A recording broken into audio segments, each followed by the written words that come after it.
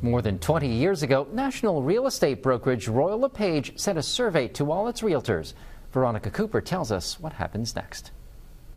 And one of the things that came out in the survey was that we wanted to do a fundraiser for shelter, because that's what we do, right? And so, in 1998, the Royal LePage Shelter Foundation was created, with all funds dedicated to women's shelters and violence prevention programs.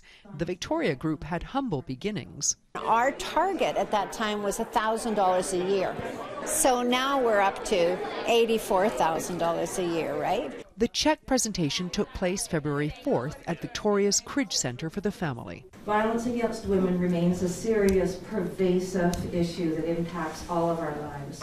The money will also help Margaret Lawrence House, Souk Transition House, and Victoria Women's Transition House. We feel honored to be able to support the incredible work that these centers do to provide a safe haven for women and children in need. Nationally, as a company, we've raised over $27 million for shelters and violence prevention programs. Locally, Royal LePage Realtors have raised more than $600,000. It means that we can say yes. It means that we can give women hope when they're feeling so hopeless and don't know how they're going to get safe and stay safe.